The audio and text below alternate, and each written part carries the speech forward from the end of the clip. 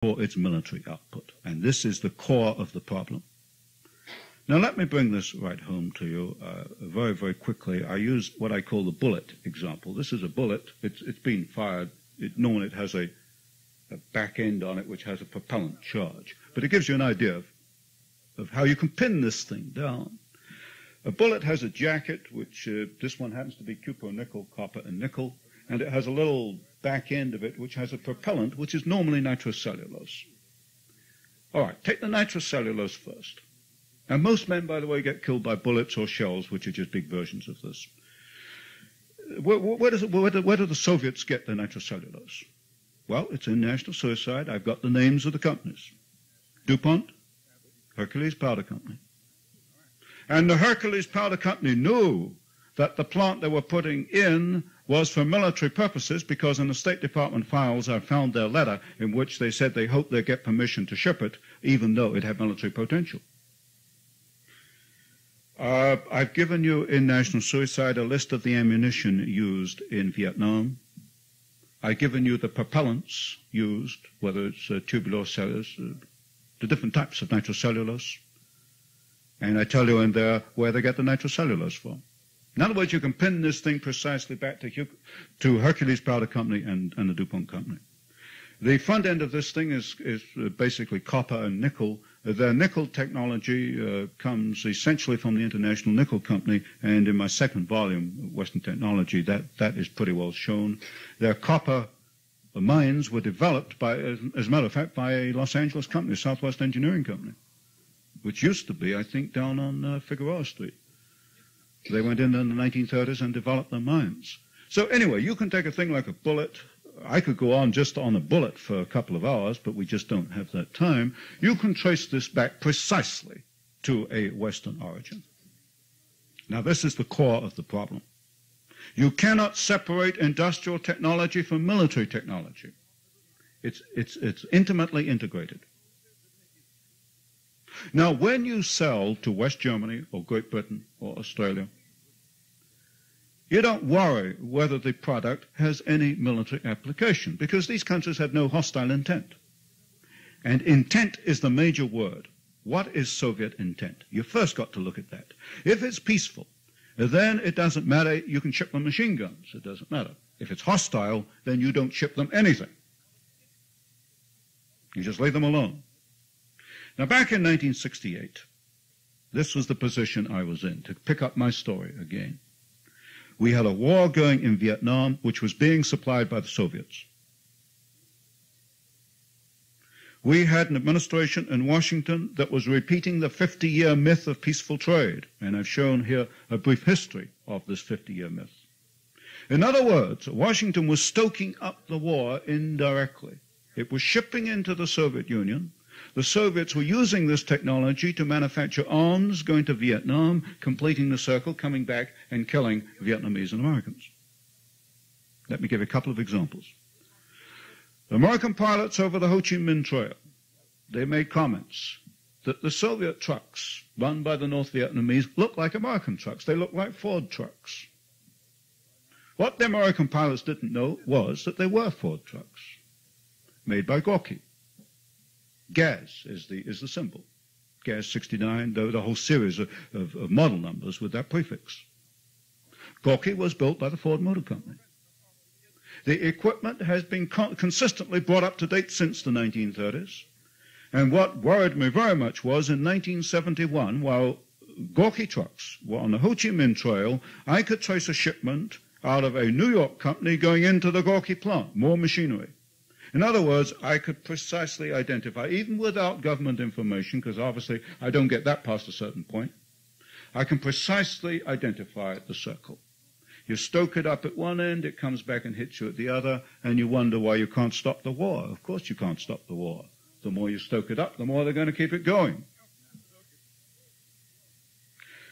So in 1971, I could see that there was a very real problem here.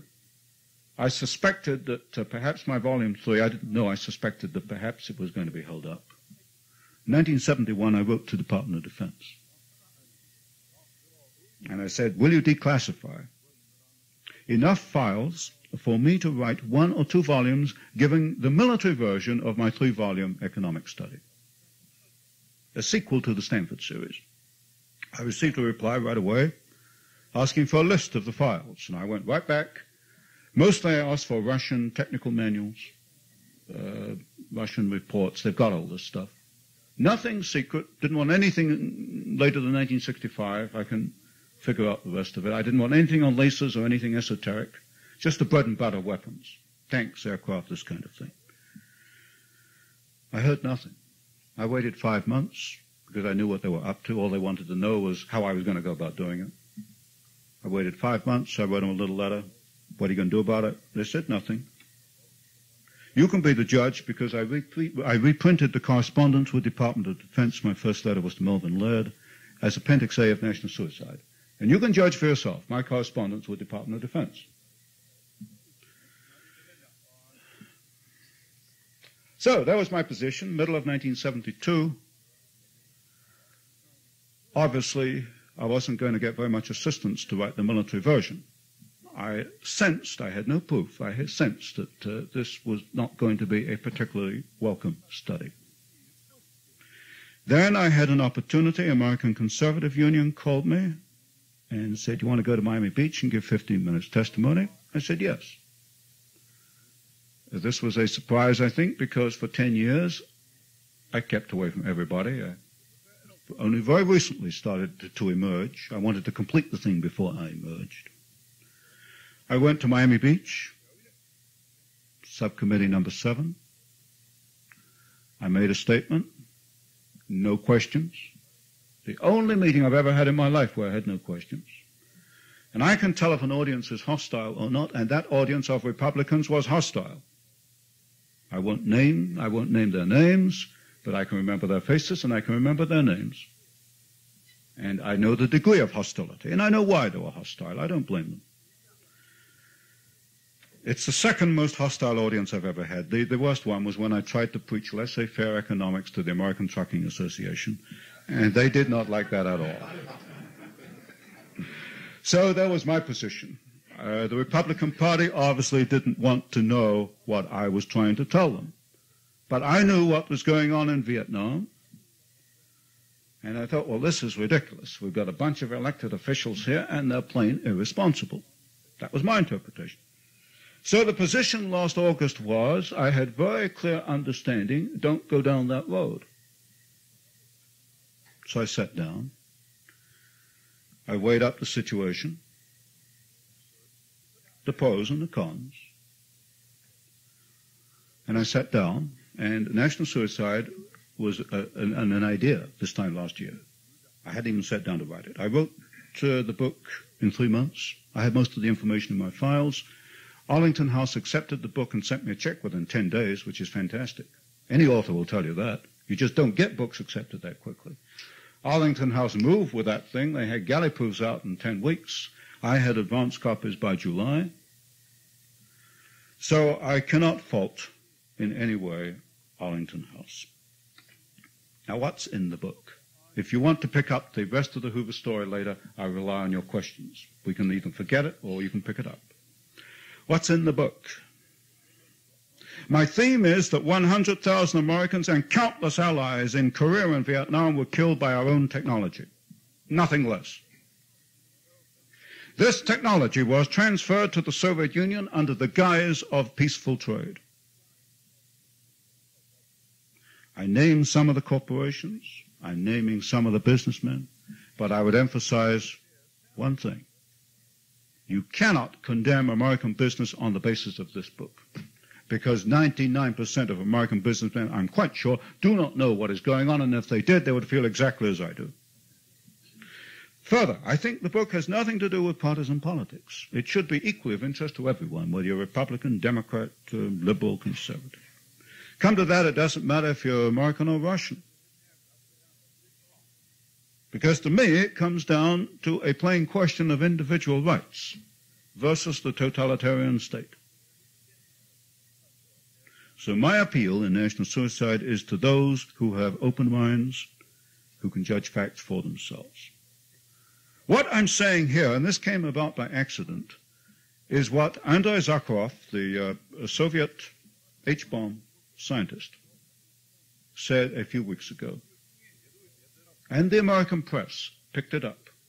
Zakharov said, "You are fools. Your trade is building up the Soviet Union.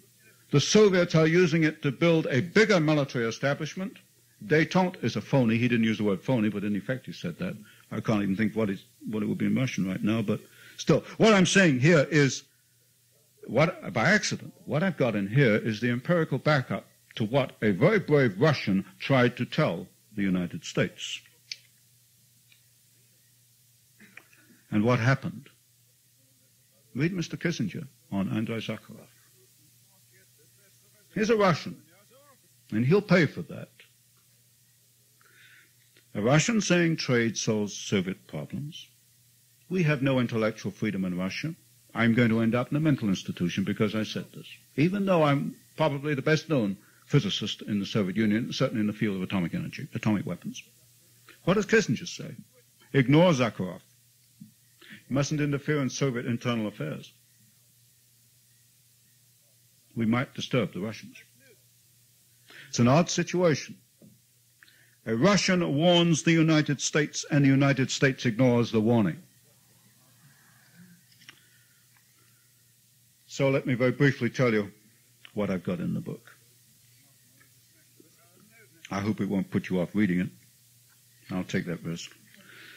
First of all, I got a brief introduction, kind of a warming up thing. Oh, by the way, right in the preface, I say that while I've written the book, that I was denied the information from Department of Defense, and consequently we have censorship, and I point to Operation Keelhaul as another example of censorship.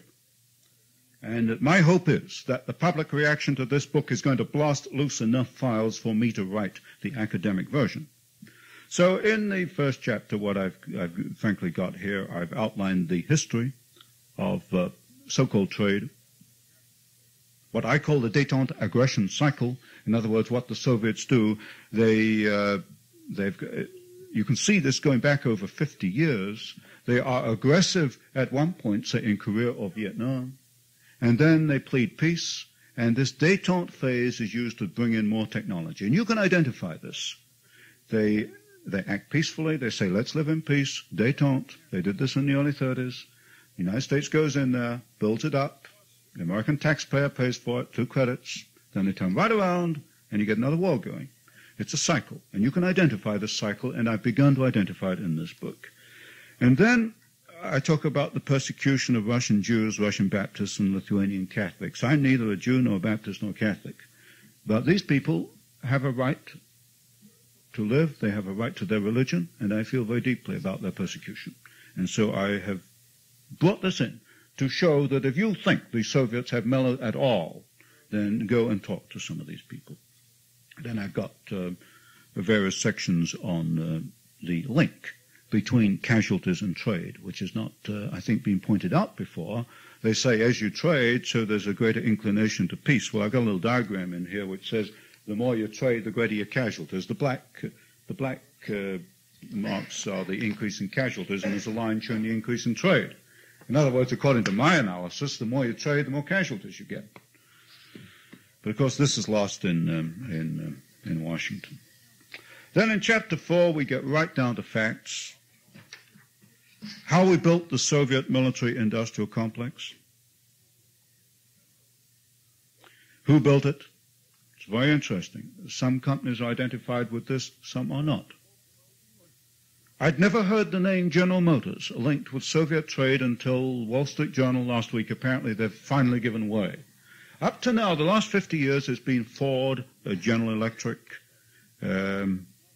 DuPont, Gleason, but not, up to now, General Motors, not Chrysler, not American Motors. International Harvester, yes. Caterpillar Tractor, no. Radio Corporation of America, RCA, yes. Hewlett-Packard, up to recently, no. Well, of course, it's a fairly recent company, but Bell Telephone, certainly no.